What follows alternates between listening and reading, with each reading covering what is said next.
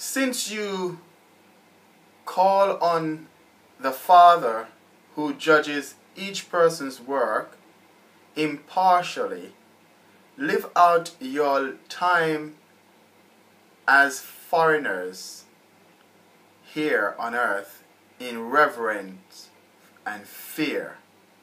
That is from 1 Peter 1 verse 17.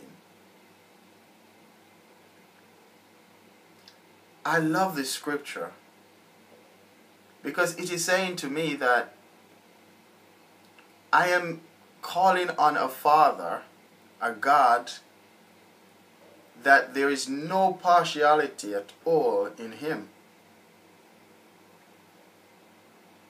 He's not going to love me better than how He loves you. In Him there is no partiality. He loved the poor and the rich. He loved the strong and the weak. He loved the widow and He loved the married. There is absolutely no partiality in Him. And since there is no partiality in the God that we're calling on, and since He judges each person's work without partiality because there's none in Him. Think about it, dear friends. He judges each person's work on earth without partiality. God judges each person's work here on earth without partiality. I just love that. Because in this world, I come upon, and you may too, so many people that have judged us based on your culture or based on your education and based on the little that you have or the little that you don't have. And we're always being scrutinized in this world, and will always be. But the God that we are serving, He judges each person's work. That should put a fear in our eyes before God. So we need to be careful what we do. We need to be careful how we behave ourselves. Not in front of people, but behave ourselves even in our thought lives. Because He said that God does not look at the way man look. You see, man look at the outward appearance.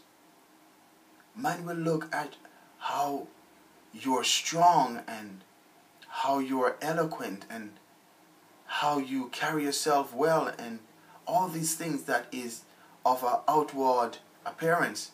But the God that we should fear, He looks at our heart. He's looking at the heart of man. The place that not even you as an individual can see.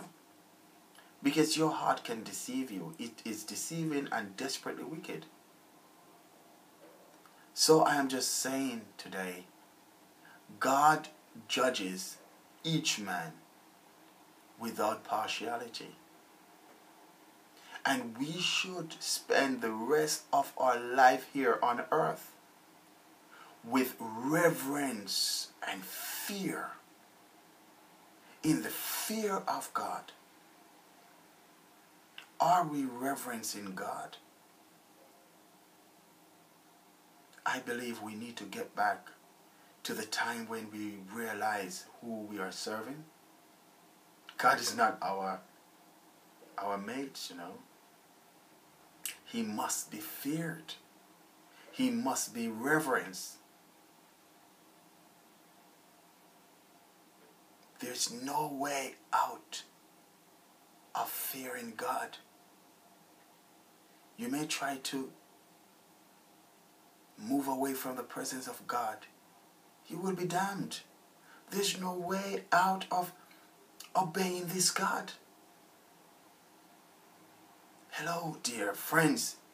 Remember, fear the Lord. Turn away from evil.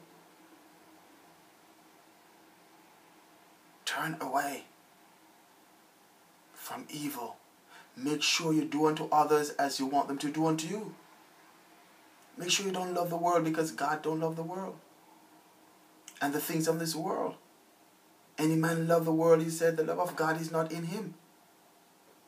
All there is in the world, lust of the eye, the pride of life, and the lust of the flesh. Turn away from sin and serve God with reverence and fear, and let the kingdom of God come inside of you, and never stop chasing after God. I'm just encouraging you again. Just a little something. May the peace and the grace of God be with you. Amen.